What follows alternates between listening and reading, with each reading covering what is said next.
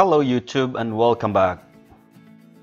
Maraming salamat po ulit sa mga subscribers na nanonood ng aking mga videos sa YouTube, and sa mga hindi pa po nakapag-subscribe, you can subscribe po sa channel ko para po sa mga updates ko sa susunod na mga video uploads ko po sa YouTube. Sa episode po na ito ay akin po ipapakita sa inyo kung gaano ka bilis yung pagpasok ng load sa ating mga mobile phone kung dito po tayo bibili ng load or prepaid load sa Coins.Ph. Okay, so una po ay titingnan natin dito sa sa dashboard ng Coins.Ph. Gamit po yung browser o yung normal page po o yung official web page ng Coins.Ph. So dito po tayo pupunta sa may buy load tab.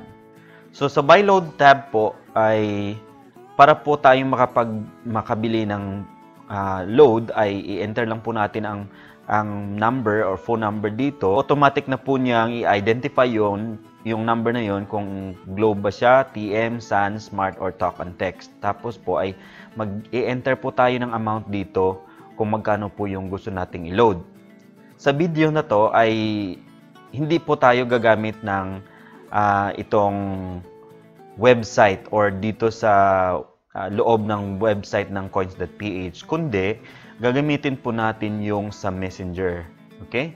So siguro po marami sa atin dito na hindi pa nakakaalam na pwede po tayong mag-load via Messenger. So ang kailangan nyo pong gawin ay kailangan nyo i-connect yung coins.ph nyo doon sa inyong Messenger account or Facebook account para po tayo makapag-umpisa o makapag-load using Messenger sa Facebook. Tingnan po natin dito kung gaano po kabilis ang pagpasok ng load. So, kung inyo pong makikita, yung time po natin is 10:07 PM. Okay? So, 10:00 PM. So, open ko lang po yung yung OT or Google Authentication. Kasi kailangan po natin itong OT Authentication key para po doon sa ating code mamaya. Kailangan po yun i-enter. Yung OT or Google Authentication code. Okay? So, ang iloloadan ko po ngayon ay yung roaming SIM card ko kasi nandito ako sa ibang bansa. So, titingnan natin kung gaano kabilis ang kanyang pagpasok ng load. Okay? So, sa Messenger nyo po ay hahanapin nyo lang po yung Coins.Ph na Messenger. So, itatype nyo lang po dito yung Coins.Ph. Okay? Sa Facebook. Kung hindi nyo pa nasubukan to, i-type nyo lang po yung coins.ph. And then, hanapin nyo po yung coins.ph na itong kulay blue. Okay? So, meron pong, as of this video po, ay meron na po silang 433k na likers. So, i-click po natin to. Palalang po, baka po ay yung page na nagamit nyo po ay iba. So, titingnan po natin paano po natin ma-verify yung Coins.Ph account ay certified Coins.Ph account. So, titingnan nyo po dito sa browser ng Facebook. So, sa browser ng Facebook po, doon sa may address bar, kailangan po yung user name or yung user address niya is Coins.Ph. Yun po, okay? So, dito na po tayo sa page at kung nakikita niyo po dito, meron pong tab dito yung Use App at saka Send Messenger. So, ang gagawin po natin, hindi po tayo gagamit ng app, kundi yung Messenger. Kasi Messenger po ang kailangan nating gamitin para po tayo ay makapag-load. Okay? So, i-click ko po ito.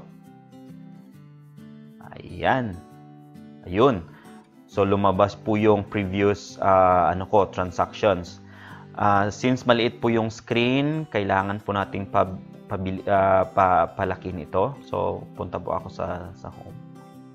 Gamitin natin itong feature. Okay, so ito.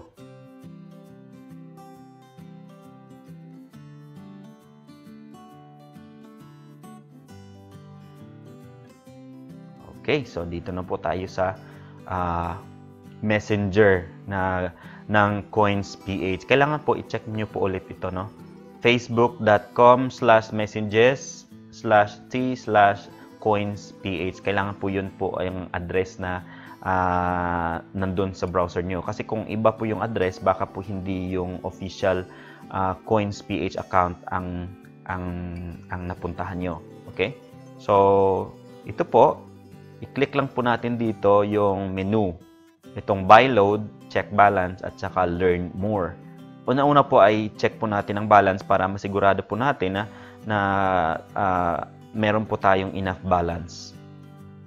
Okay, click lang po yung check balance, automatic na po siya mag-update. Automatic po yun kasi robot po yun, bot po ng Coins.Ph po. So, you have 313.80 pesos in your sa wallet po. Ay ito po yung balance ko. If you want to use some of these funds to buy load, just enter a mobile number. You'll even get 10% cashback. So, yun po. So, ready po tayo na bumili ng load. Ang roaming ko po ay pwede po nating maloadan ng 10 pesos. Okay? So, dito po i-click na po natin yung buy load. Yun, buy load. Yun. So, ang roaming number ko po is 09212. Okay? So, i-click lang po natin yung send or enter. Yun. Enter. So, kung mapapansin niyo po, meron pong denominations dito, 10, 30, 50, 60, 100, 115, 200, 300, at 500. So, yung number ko po is smart siya or talk and text phone. So, automatic na po na i-identify nyo po yung number nyo. So, ito, click po yung 10 pesos lang po. Para lang po for testing. So, at the same time po, yung phone ko po ay nire-record ko po yung phone ko para po ma-verify natin na the same or ma-verify po natin kung ma-synchronize po yung laptop ko at saka yung mobile phone ko para po makita nyo kung gaano kabilis yung pagpasok ng load. So, ito po ay please enter your verification code from OT or Google Authentication to finish buying load. So, hinihingi na po yung code. Kunin po natin yung code doon sa app po. Okay, ito copy and then enter ko po. So, timestamp po is 10:14 PM. So, nakikita nyo po 10:14:15. Okay, so ready? Enter mo natin. Yan. Great. I'll load you 10 pesos to yung number ko and then success. Tingnan natin kung gaano siya katagal. Dito. I-refresh lang po. Ayun, pumasok na po dito sa ating cellphone. Nakita niyo po dito sa cellphone screen ko is Smart Load 1, April 17, 23:15. 23:15 po is yung 10:15 po, nasa Pinas po yan. So, sa laptop ko is, kung napapansin nyo, kasi nandito ako sa Thailand, less 1 hour po dito. So, delayed po ng 1 hour yung time namin dito sa Thailand. Kaya, nasa laptop is 10 PM pa lang. Pero doon sa Pilipinas is 11:15 PM na. So, nakikita po natin dito, yung pagpasok po ng load is less than siguro mga 10 seconds lang, no? So, makikita nyo po dito, April 17, 23:15 PM, loaded 10 pesos. So, meron din pong confirmation from Coins.Ph. Congratulations, you have received 10 pesos of load. Thanks for choosing Coins.Ph. So, yun po ay napakabilis po ang mag-load dito sa Coins.Ph using Messenger or kahit doon po sa mismong website browser. So, titingnan po natin yung ating balance. Kanina po, yung balance natin ay nasa 313 pesos po. Ngayon, nasa 304.8 na lang po. Kasi po, less 10 po, 10 pesos yung load. At saka binalik po ng Coins.Ph yung 1 peso na rebates na 10%.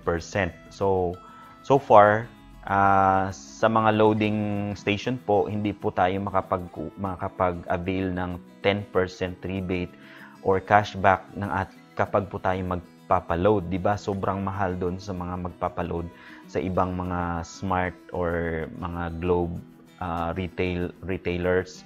Kasi yung 10 pesos po, gagawin po nilang 12 pesos. So kapag po tayo ay nandito sa coins.ph, makakatipid po tayo ng load 10% plus yung siguro magkano ang tipid natin. Okay. Yung tipid po natin, magkano ang tipid natin? Okay. Ang tipid po natin ay kapag sa labas po tayo magpapaload, yung 10 pesos ay i-charge po tayo ng 12 pesos. 12 pesos. Pero kung sa coins.ph po tayo maglo-load, 9 pesos lang po. 9 pesos. So, yung tipid natin is 3 pesos actually. I-divide natin yon doon sa 9. Okay? Sa 9. 9 pesos. Kasi 9 pesos lang po yung nabawas sa ating load wallet or yung sa coin balance natin. So, ang tipid po natin is nasa 33%. Nako, sobrang laki. So, mas maganda po na tayo ay maglo-load ng ating mga mobile phone dito sa coins.ph para po tayo makatipid ng load. So, yun lang po sa episode na to. Thank you so much at maraming salamat po sa inyong pagsubaybay. Kung hindi pa po kayo nakapag-subscribe sa aking channel ay subscribe na po kayo para po kayo ma-update lagi ng ating mga sa susunod na mga upload tungkol sa coins.ph or iba pang mga updates about cryptocurrency or yung mga online business po. So maraming salamat po. God bless and see you next time.